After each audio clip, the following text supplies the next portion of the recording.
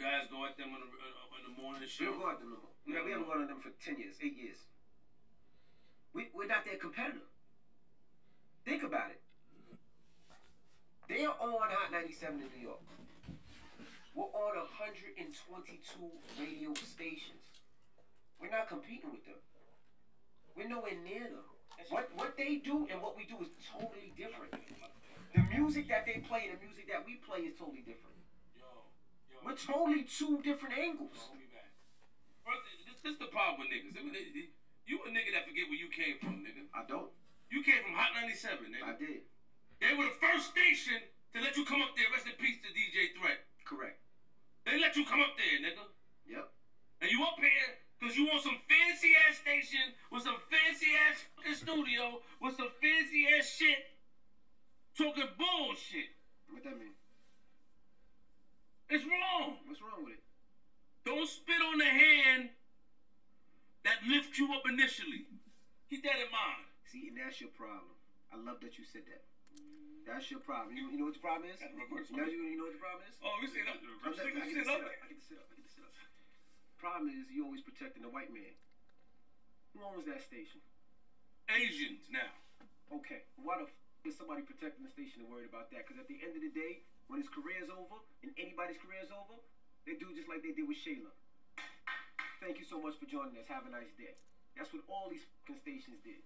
And what that station did was create a rift in New York City where DJs couldn't work with each other. And that shit is whack. Because at the end of the day, I don't own Clear Channel. I don't own iHeart, and he don't own MS. And none of them niggas own MS. But they created a rift over a station that they don't own.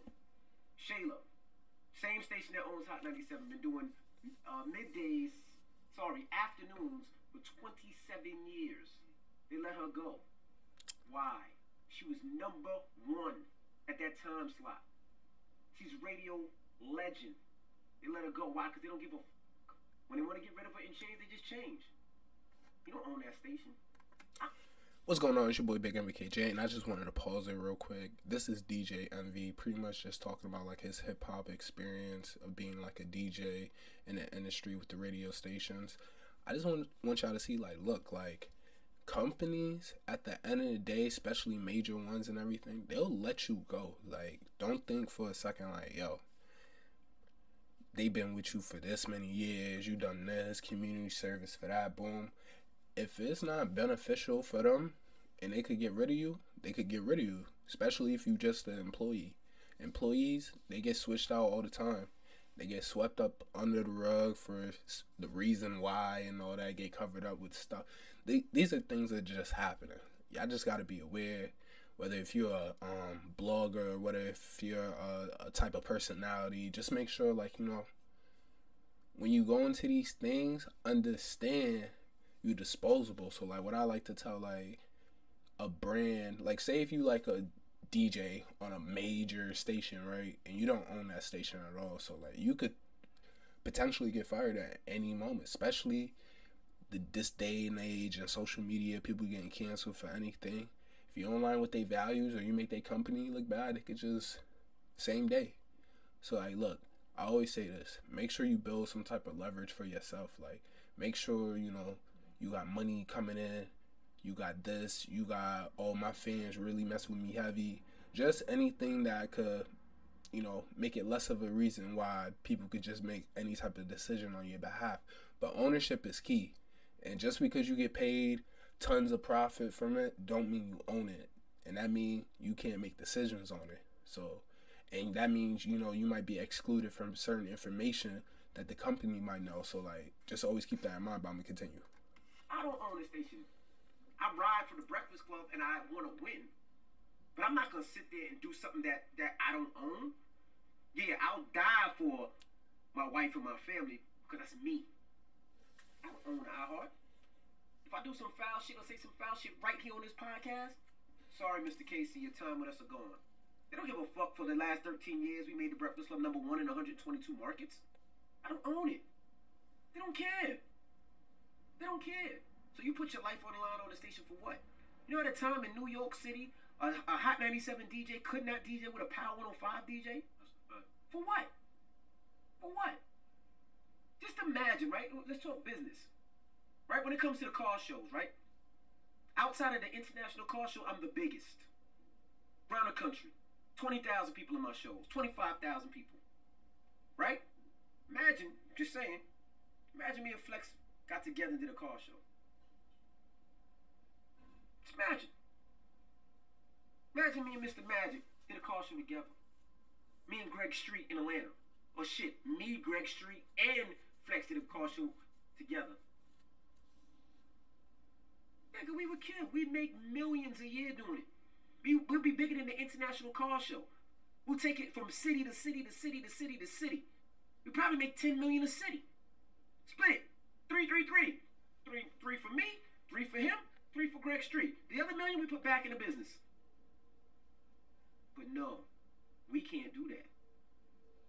The owner of iHeart, he can talk to the owner of Emerson. They can make another play on something else. But they make it like they feel like we can't. What the fuck is that? Why? I don't own a share of iHeart. I don't have 10% of that. Why? So yeah, you want to fight for a company that you don't own? What? It just doesn't make sense to me. Now you look at every rapper, right? Every rapper. Little Baby could do an album with more dirt. They own 2 different labels, not a problem. Well, it's all about money. They can do what they want to do. But here as a DJ, we act like we can't? What sense does that make? I got a book coming out, and I got to be careful because I can't go to Emma stations because that's whack.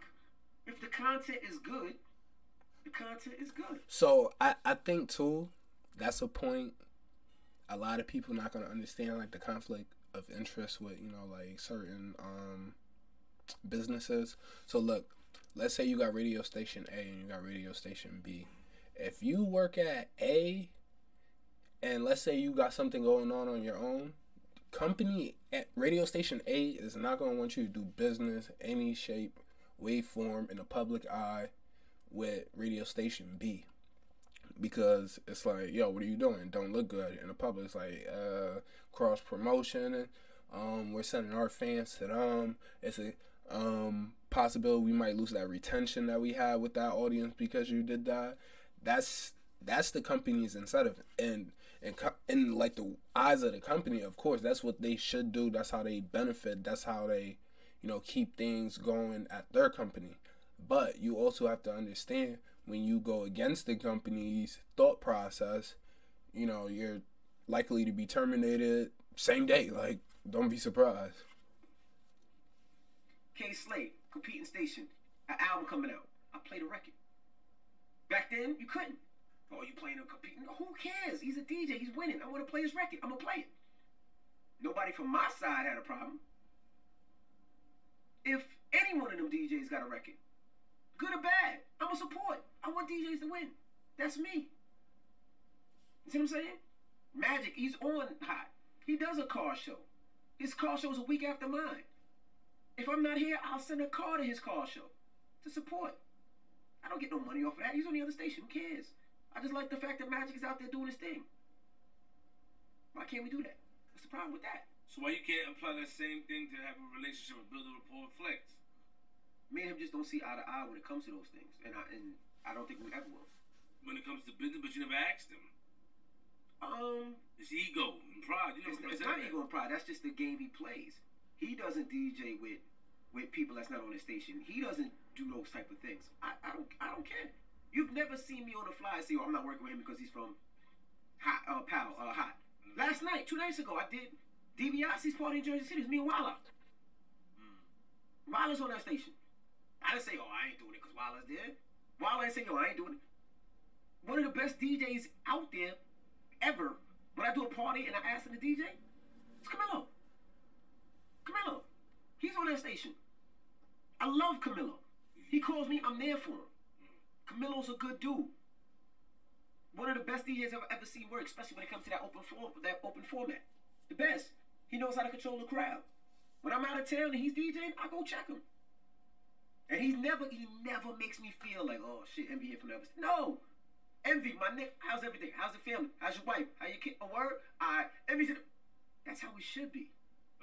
That's how we should be. Do you feel like, because of a lot of stuff that you went through in the past, meaning younger, meaning high school, meaning different encounters, do you feel like that sort of it on in who you are as an adult, because you come off as a person solid. You didn't know me from a can of paint, and and I told them, gave me the mortgage guy. I told him, look out for me. You know what I'm saying? But you do come off as a person that when you in position, you're going to let your position be known. And I've heard your rants. Not rants. I heard you get at flex at the time before. Certain things you said is like, come on, he was over there. What we doing here? It doesn't matter when you go at me. But you falling into the same category. That's hypocritical. Like I said, when you swing on me, I'm shooting at you. Have you ever tried to reach out to him and have a private conversation? No, because you wouldn't. Now, I feel like in the space of competition, and you have others that are respected in the game, you're respected in the game, and there's points where you don't start seeing eye to eye, and let's say for whatever reason there's issues that involved publicly, like kind of letting people know your leverage and all this stuff like that, your assets, whatever the case may be, however you kind of show that you that top dog, whatever the case is. I don't think that's necessarily bad, because when you have another person doing it, it can kind of influence things. Like that's all it is. It's kind of put out some type of perspective, and that's at least how I see it. But I'm about to let this wrap up. Y'all, let me know what y'all think in the comments. Like, comment, subscribe, and let me know what y'all think. And yeah, bow. See y'all later.